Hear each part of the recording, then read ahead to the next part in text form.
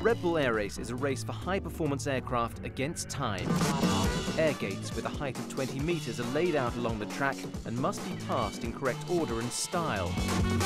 There are blue gates which the pilots have to pass horizontally, and red gates which must be passed vertically in so-called knife-flying maneuvers.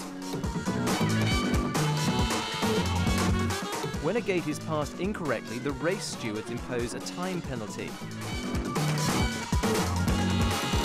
Touching the gate. When the plane touches a gate, the penalty is 10 seconds. There's a 3-second penalty when a gate is passed too high, or for an incorrect knife flying, or for an incorrect level flying.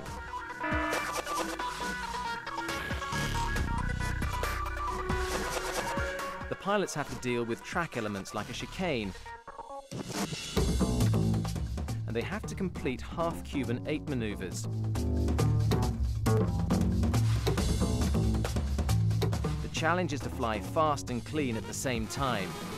Red Bull Air Race, only the best can win.